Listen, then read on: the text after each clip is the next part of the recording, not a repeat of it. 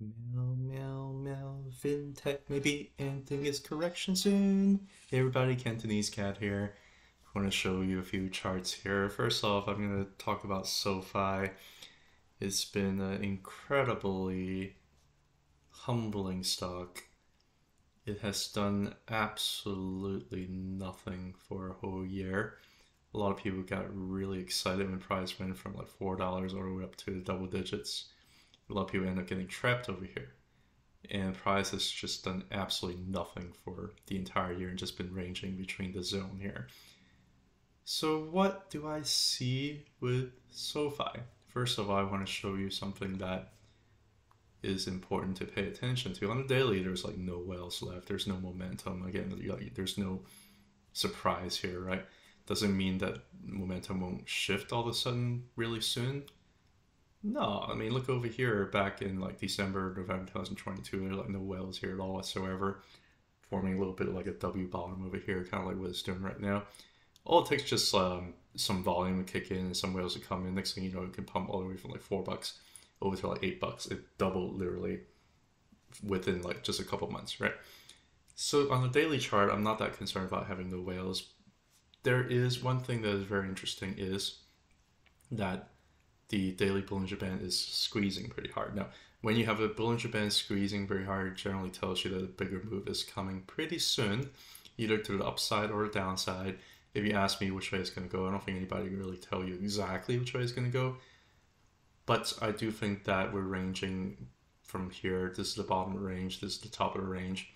I do think that we're at the bottom of the range. We're forming some pretty solid bottoms over here.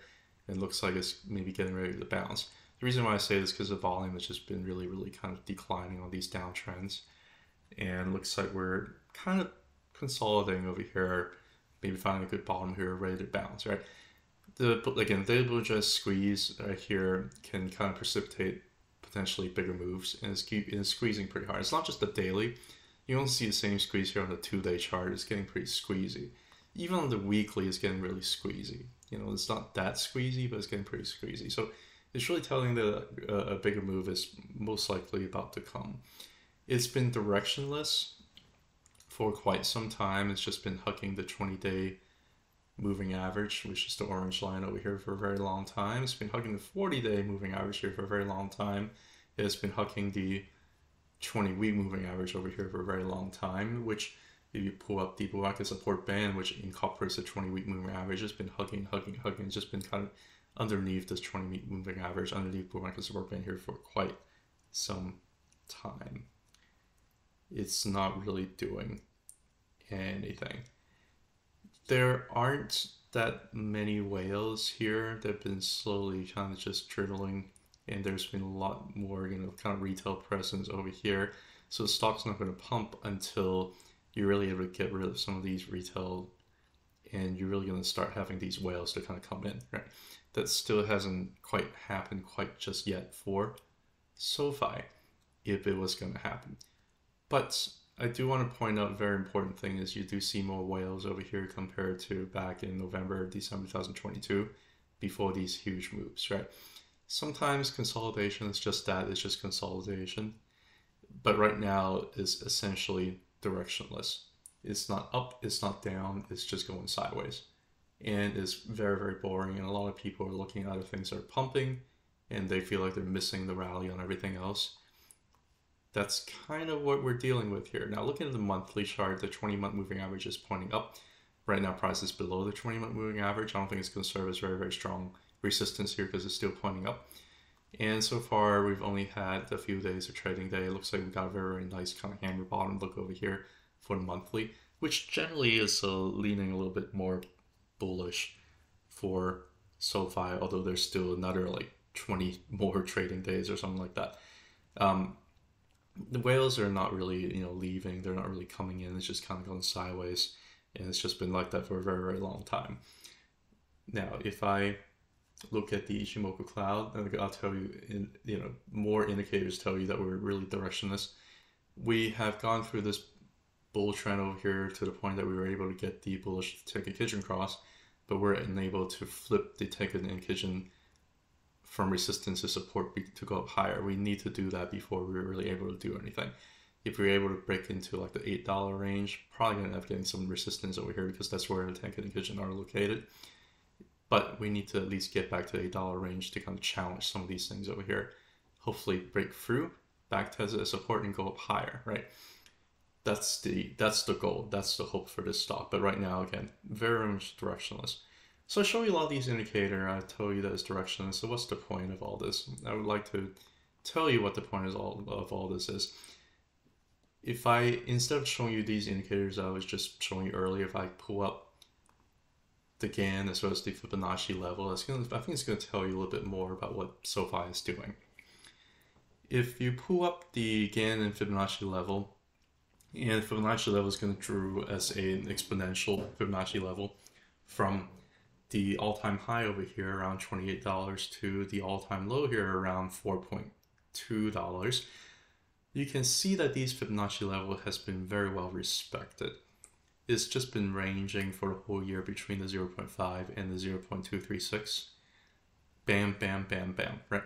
And then meanwhile, if you superimpose a best fit GAN square chart on here, oops, you can see that it's been really respecting these arcs very well, really since around the all-time bottom over here. It's just been trying to break arc and unable to break through. Came back here, found some support from some of these angles back down here. And it's just been breaking arc, and it's just been stuck between these two arcs over here. Was finally able to break inside the arc, and it's been kind of oscillating within this arc over here, and then finally finding confluent support over here at this horizontal line over here, as well as the 0.236 Fibonacci level around 6.6. It's been hitting us a very, very good support level over here so far. So far we have a couple of, I'm going to zoom this in case, because the screen's probably really small. If you're looking at it on your phone or something like that, you probably won't be able to see anything. So far we got two nice hammer candles over here for weekly. These are generally some pretty nice bottoming kind of behavior. And you can also see that this these hammers also kind of along the line of this very nice angle over here that also was able to find support back here from this big giant move down here around May of 2023 before this next parabolic move up, right? There's a lot of confluence over here. At the bottom of the range, what do? You should probably buy. I mean, there's no financial advice, but just logically speaking, if it's going to range around over here, you should probably sell the top of the range and buy the bottom of the range. And right now it's at the bottom of the range. And right now you have some really, really nice wick here telling you that there's a lot of demand down here in the zone. And so far it also fits the Fibonacci level, also fits the GAN in terms of the arc, in terms of the horizontal line over here, and in terms of this angle over here. So a lot of confluence over here right now. This building a lot of energy. And remember what I was telling you about on the daily, right? If I show you the daily chart, what was going to happen? Well, the Bollinger Band is squeezing pretty tight. There might be a big move that's coming. Which way it's going to go?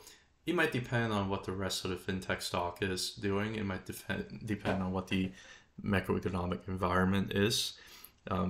By that, I don't mean rates. I don't really give a crap about that. I'm more talking about global liquidity. It depends on what global liquidity is doing, and it might help you kind of pick a direction afterwards. I think I'm leaning that it's going to go up, although this stock has just been absolutely brutalized, and a lot of the indicators are not really telling you exactly what it's going to do. But based on what I'm seeing over here, I think we might be getting close to trying to break about this arc that we're trying to spend really for a whole year trying to break about this arc. We have not been able to do so. Is this time going to be a charm? Once we get to around 7.2, you're going to see some resistance here. We're going to end up breaking through that. Maybe. If you break through that, what's going to happen after that? Well, the next resistance is going to be around $8. Right? You break through $8, then we'll talk more about some of the higher targets up here. We're just going to be around 11, which we challenged back over in July of 2023, and after that's going to be close to 14. 14 is a very, very confluent zone. It served as very, very strong support over here until it didn't. Throughout the entire year of 2021. So 14 is probably going to be another, battle zone over here. But if we end up getting to 14 from where we're at right now, you're basically doubling the stock, right? So I'm done talking about SOFI. It's been a long time talking about SOFI. I'm gonna go for a couple other fintech stocks here. I do have a stake in this stock here called AFRM. This is also one of my top 20 position. I'm gonna hide the gain here. And I'm gonna basically just show you, like, looking very, very similar to SOFI. You got a little bit of like a tweezer bottom, two nice wick over here. These are generally very nice bottoms that you see. Could this be the bottom? It could be, because it's hitting the top of the Ichimoku cloud. The cloud is thin, it could drop down, but I like the fact that this whole big giant drop over here is on declining volume, and this whole big giant move up right here are on increasing volume throughout the entire way, going up to like the 50s, right? So I think that we most likely have bottomed, and there's a lot of sellers that have been exhausted. All it takes just a little bit of volume to come in, and next thing you know, price can end up just pumping up a lot higher. And we're at a very, very nice confluent, support zone over here. You can see that the cloud has basically been served as resistance over here. We're able to finally break above the cloud here on high volume. And right now it's just doing a 6-month low volume back test on the top of the cloud. So far we're finding support. We'll see whether or not we bounce from here. If not, it breaks underneath the cloud. On high volume, then I'll be a lot more concerned. But is there any sign that's going to do that? No, because volume throughout the entire downtrend over here for the last 6 months has been on declining volume. So a lot of people who end up getting in the stock over here has been extremely brutalized for about half a year and probably losing faith. You have so much fear and FUD in terms of what the macroeconomics rates and all that crap that people like feed into your head. But that's not what the whales are doing. The whales look like they buy, they accumulated down here to the point that they got tired and they stop accumulating, and you're going to see what the bears are doing. Over the last 6 months, and the bears have just been absolutely pathetic. It's formed like a big giant bull flag over here. On the monthly, you can see this beautiful bull flag over here in more detail. You can see that the volume of this giant bull flag over here is on declining volume. You can see how pathetic the bears have been. If I also just pull out the Ichimoku cloud, there are initially some supports over here. We had a bullish cross in Tenkan and Kijun over in April. Price fell underneath both of the Tenkan and Kijun for the month of May of 2024, but we're able to kind of break back above the Kinjin right here so far. And so far, it looks like we might be forming a, potentially a pretty decent bottom over here. Nice looking hammerish kind of looking thing. Again, there's only been like a few days of trading here for the month of June, but so far looking pretty decent. Got back above the Kijin. Next up is kind of going to be the Tenkan up here on the monthly. It's going to be around 34.2 or so, and if we're able to break back above that, use that as support, then you're talking about bouncing up to the higher targets, which could potentially be, you're really talking about like, challenging the 50s here again, but after that you're really talking about like the 90s. That's going to be where the next level is going to be at. Bull in Japan, not really telling you too much. Initially have expansion, now you have a little bit of contraction over here, but I just want to show you, like last time I see that you have a huge run up and then 5 really pathetic down candle down over here. The next one up, it's pretty powerful. You know where I saw this ad, and I posted this too on X in terms of the comparison. I have seen this with another stock that you should be very familiar with called AMD. I saw a very, very similar pattern where you have 5 very pathetic bearish candle down here. Couldn't even break this candle over here. You have like a rising 5 pattern. Bam, meh, meh, meh, meh, meh, bam, bam, bam, bam, right? Could the same thing happen to the firm?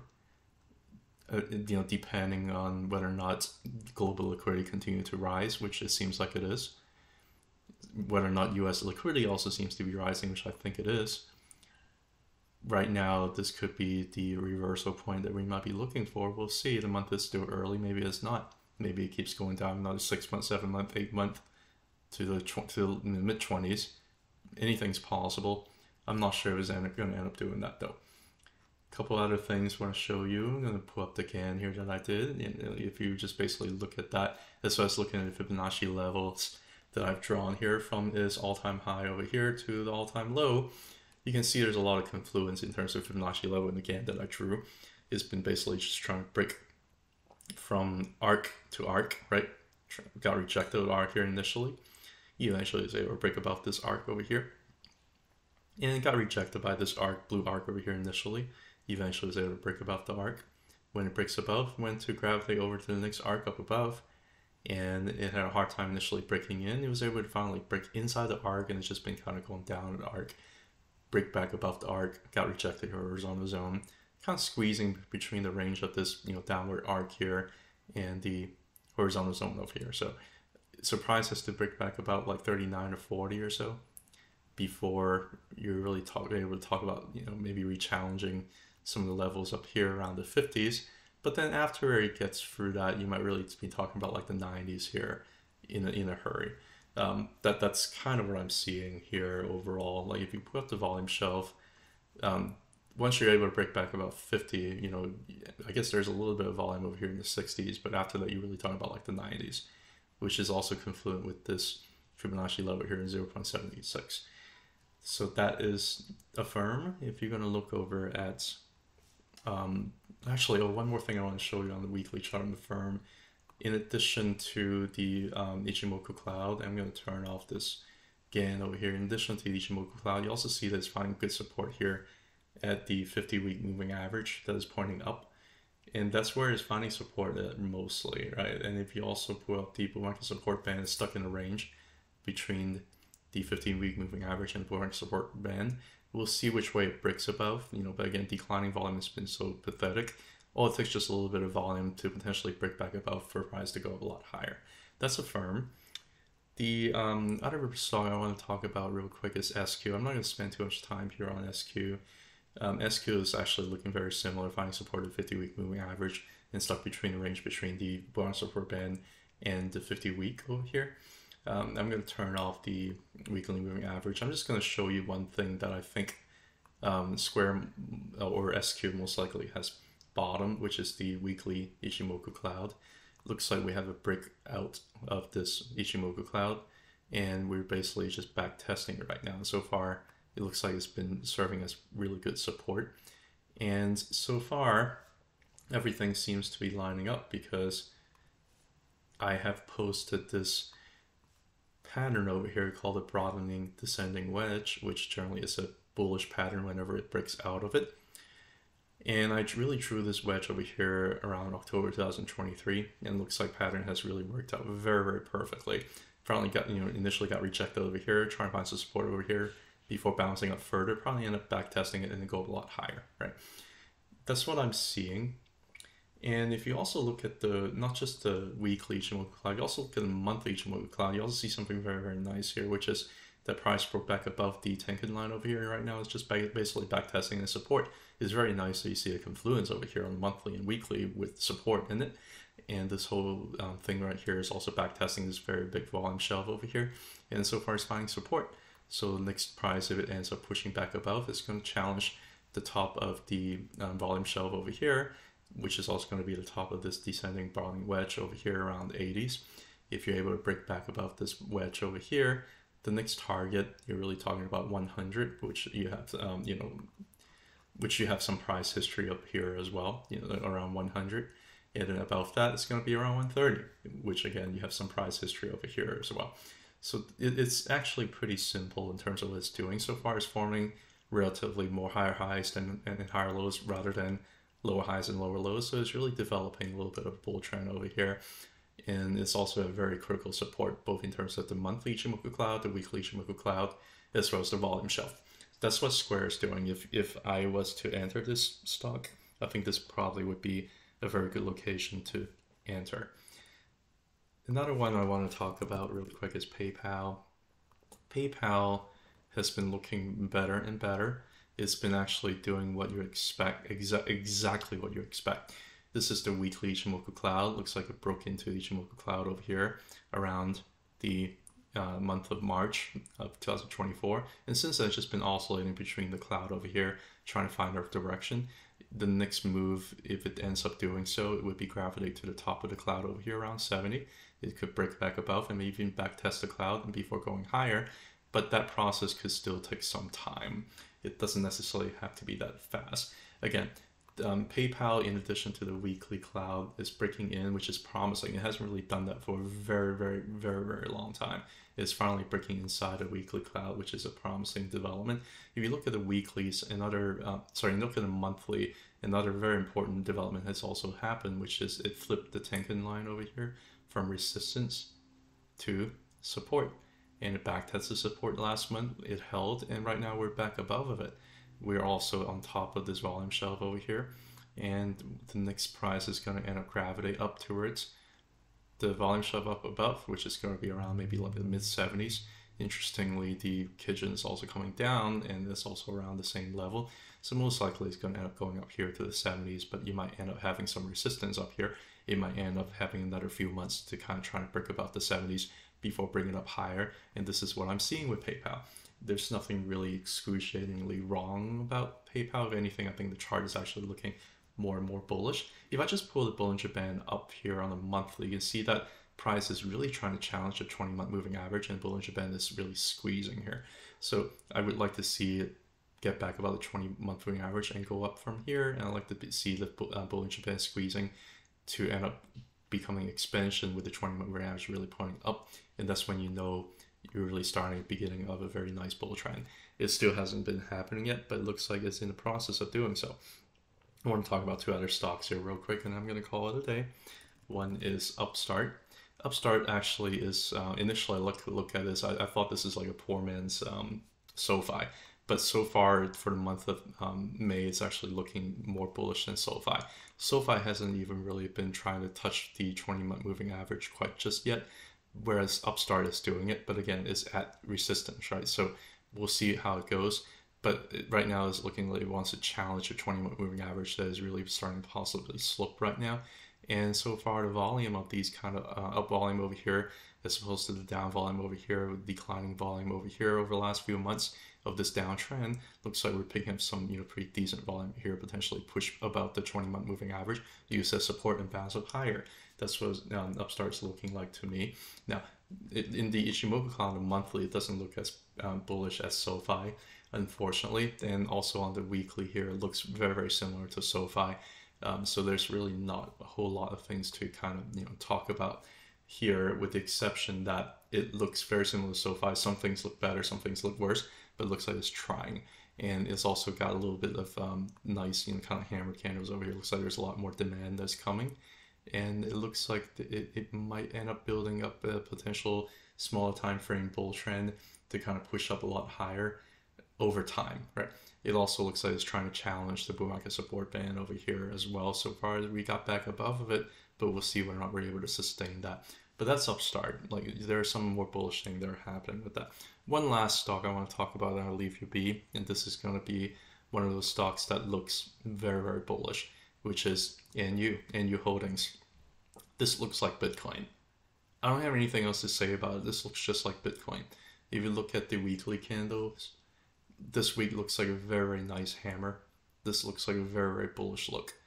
And I think this correction over here had to happen because it was previous all-time high, and it couldn't just break back above. It went way too far, way too fast away from the bull market support band. It just needed to kind of cool off for a couple of months, which it did on low volume. Right now, you have increasing volume over here. Looks like it wants to really go for an uptrend. The stock is so strong that it couldn't even touch the bull market support band. It just wants to keep going higher. So if you want a good setup, I think this is a pretty good setup here for NU. Anyway, thank you so much for listening to me talking about fintech stocks. Have a good one. Bye.